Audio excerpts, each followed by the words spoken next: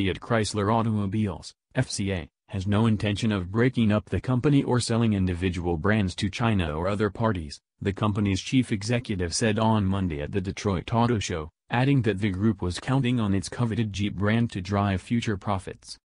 "We're not going to break up anything," Chief Executive Sergio Marchionne said at a news conference at the Detroit Auto Show.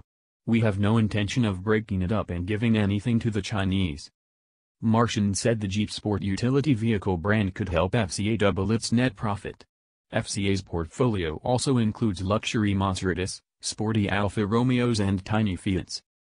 FCA's share price has jumped more than 30% this year on a bullish outlook for the auto sector, Jeep growth expectations and speculation that Marchionne's final year at the helm could prompt strategic deals such as spin-offs, technology alliances and disposals.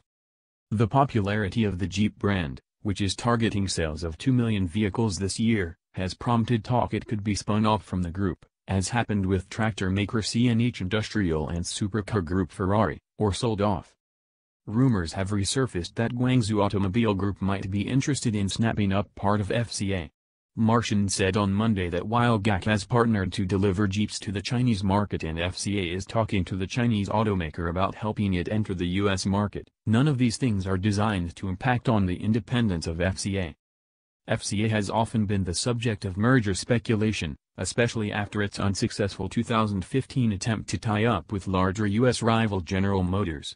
Its share price jumped to record highs in August after reports of interest from China's Great Wall Motor Co. and South Korea's Hyundai.